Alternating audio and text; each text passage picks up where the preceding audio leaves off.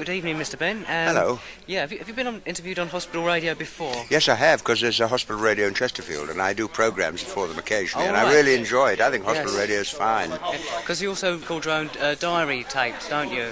Well, I record my diary every night, and I will tonight when I go home, about this meeting. And then what's happened over the years is they've been transcribed, put on floppy disks, put on a CD-ROM, and then the BBC broadcast some of them, just tiny extracts. But I do think for people who haven't ever thought of keeping a diary, it's worth considering, because it makes you go over the experience of each day, and it's interesting. A lot of people find that strange, talking into a tape as well, you get used to it. You're talking into a tape now, I'm talking into a tape, so it can't be all that difficult, can it? It also must take up a lot of space as well. Well, tapes don't take up a lot of space. What takes up space are all the papers. Right. And, I mean, they have been printed up as well, so they do take up a lot of shelves, but still, I've done it for a long time. Yeah, also the lectures tonight, very interesting. You related a lot of things from Morris that is relative to life today, from the post office to Parliament, to all sorts of things. Could you give us an excerpt of some of the things for the listeners in the hospital? Well, Morris was an artist who came to his socialism because he thought that the human character was undermined, really, by capitalism, so it drove him towards a study of society.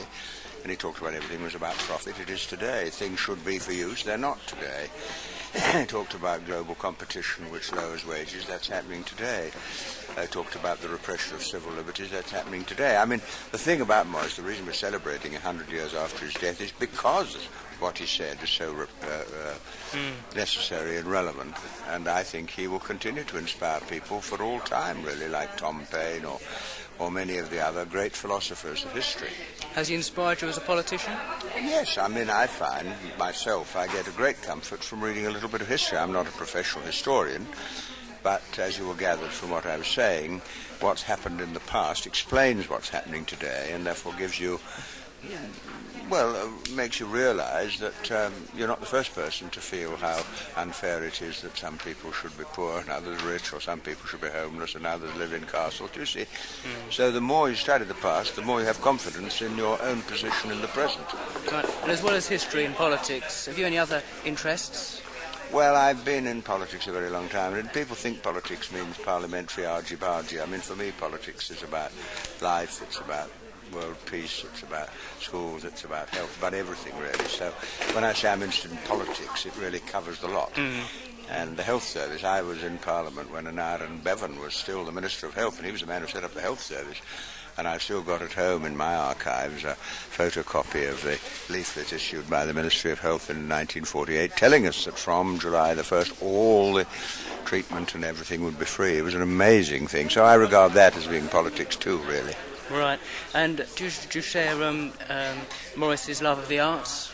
Well, I appreciate the arts, but I haven't any of his talent. I mean, what a staggering man, apart from Morris the socialist. His design, his poetry, his writing, his everything about him. He was a genuine genius, and that, I think, has probably helped to keep his name alive among many people, and then the socialism follows when they read about that life.